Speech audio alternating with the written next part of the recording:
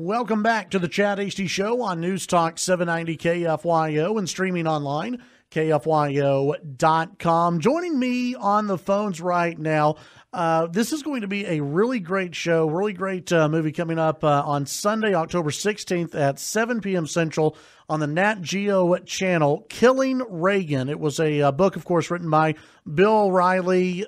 This was after his books Killing Jesus, Killing Kennedy, Killing Lincoln. And on to tell us about the book is the director of Killing Reagan. And joining us on the phones, Lurie. Rod, good morning. Welcome to the Chad Hasty Show. How you doing, man? Doing great. Appreciate you coming on with us. This, I think, is going to be just a tremendous movie for people to see on Sunday. When you got hooked in with this, with Killing Reagan, what did you want to bring to this movie? Well, I really wanted to just do the TikTok of what happened in the assassination attempt. And by that, I mean the TikTok of John Hinckley's spiral into insanity, and then also, how Reagan got to where he was on the day of the assassination itself, and what happened in the hospital and what happened afterward. I get a call from my agent that says, "Hey, do you want to do the Bill O'Reilly book, Killing Reagan?" And you got to understand that, we're basically all liberal Democrats here, and so, I'm thinking, oh my God, I can't do a movie about Reagan. I can't do a Bill O'Reilly thing, and how do I do this? And then I read the book and I read the script, and it's remarkably nonpartisan. And so really, the approach that I took was, this is history. And so we're going to tell the history of exactly what happened. And it so happens that it's fascinating and interesting and entertaining and fast-paced. And so that's how I was able to go ahead and do this. I think do it very successfully. How much interaction did you have with Bill O'Reilly? Because, he wrote the book. How much interaction did you two have? Well, we had interaction. We talked during the script stage. We talked during production.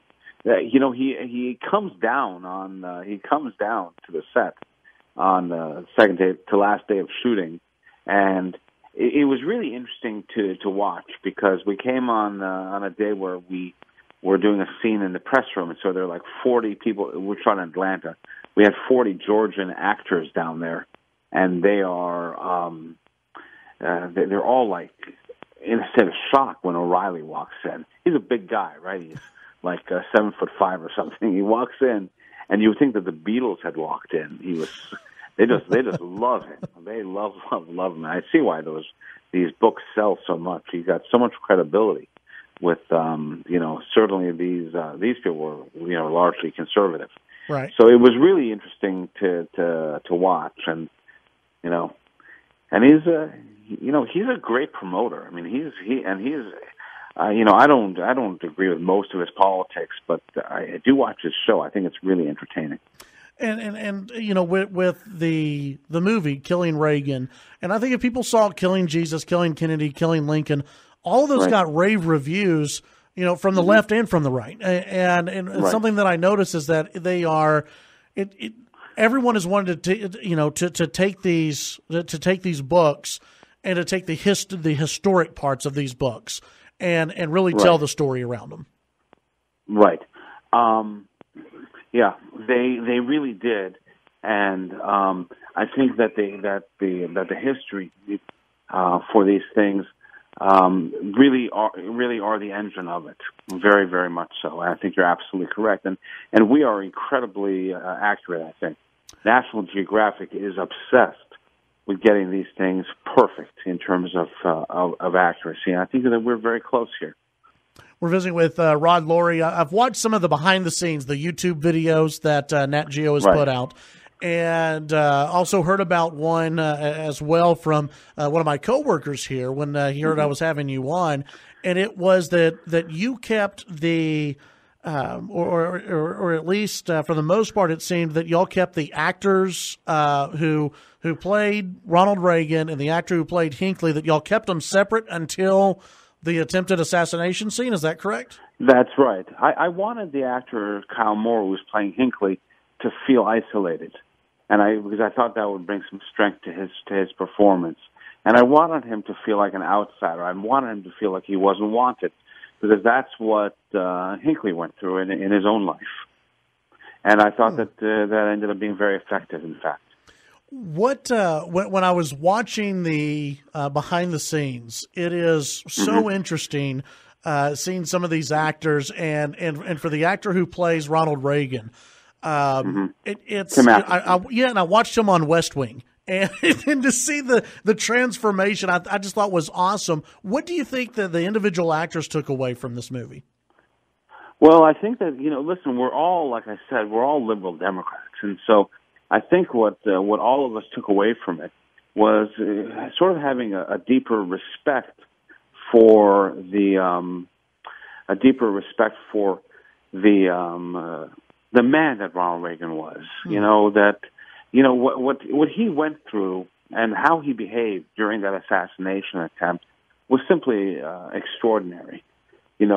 You remember a few months ago, Donald Trump was up on a stage, and the Secret Service jumped on stage. They thought that maybe there was somebody in the audience trying to get up there. Right.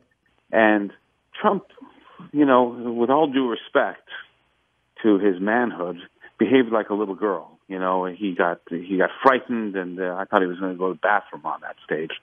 And you compare that to Reagan, who actually got a bullet inside of him, and how he behaved. And how he cracked jokes at the hospital and tried to make everybody at ease. Right. There's no comparison. I'm sorry, but there's just no comparison. And I think that we, all of us left with more respect for Reagan than we'd ever had before. Very interesting. We're visiting with the director of Killing Reagan, which will premiere on the Nat Geo channel coming up at 7 o'clock. 7 o'clock on Sunday, October 6th, the National Geographic channel. Ron Lurie on with us right now here on the Chad Hasty Show. And right. You obviously, with the two stories, these two stories that are merging, the story of Hinckley, the story of Reagan, as a director, what did you have maybe more fun with? What were you more interested in when it came to analyzing both of these men and these characters and them coming together at a certain point? What was the more interesting story for you? Well, to me, I really reveled in getting it as accurate as we possibly could, because National Geographic is obsessed with that. And so we just did the most amazing amount of research so that we could replicate the assassination attempt and everything that happened in the hospital after that, to sort of a pinpoint accuracy.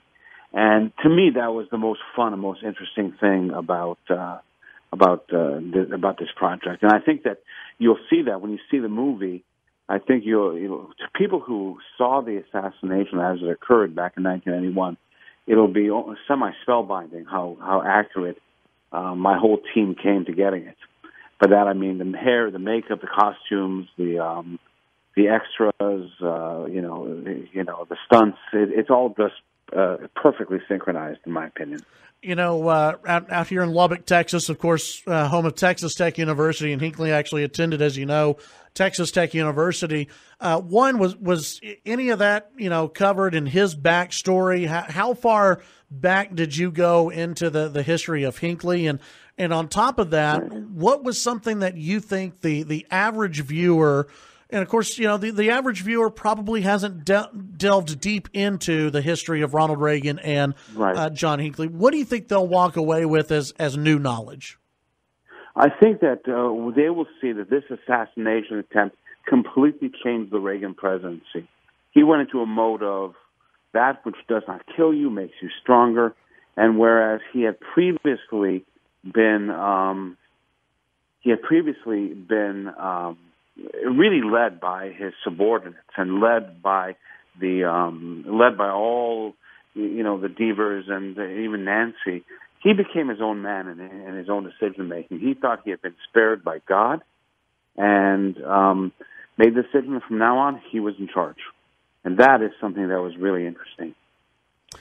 Before I let you go, you brought up Donald Trump and the current election cycle that we're in right now, and you said everybody who was working on it, liberal Democrats who were working on this, is there anything that, because here's how I feel about the election, We're at a sad point in our country where we have so many real issues going on. We have two candidates that a lot of people in this country cannot stand.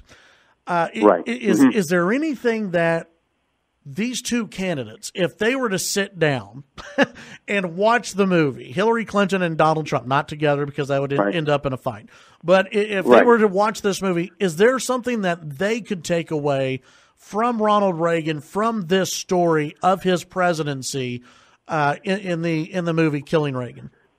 Well, I think that Trump, to be honest with you, I think that Hillary could take away sort of the one thing that Reagan was not was one face in public and one face in private, and he was a very sincere guy, and I think that's something that Hillary could learn from.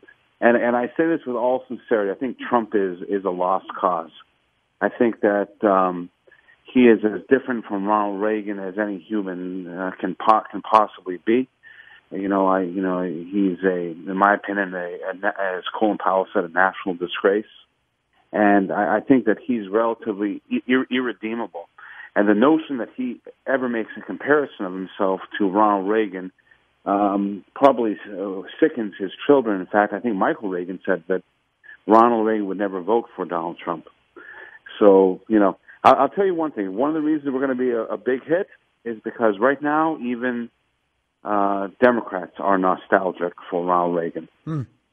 It comes across, and I appreciate you coming on the show and pointing out also that a lot of Democrats worked on the show, but you have this newfound respect. Everyone who worked on this, and I think everyone who watches this will have a newfound respect for Ronald Reagan. It comes across in this interview, and I appreciate you coming on and talking to us about Killing Reagan. It premieres this Sunday, 7 p.m. Central Time here in Lubbock, Texas, on the National Geographic Channel. I can't wait. Rod Lurie, I've been a fan of some of your other shows that you've put out there. I'm a big fan of political TV. So I appreciate you coming on the show today, and good luck with everything. Thank you very much, my friend. Cheers to you. Have a good one. Rod, thank you. Thanks.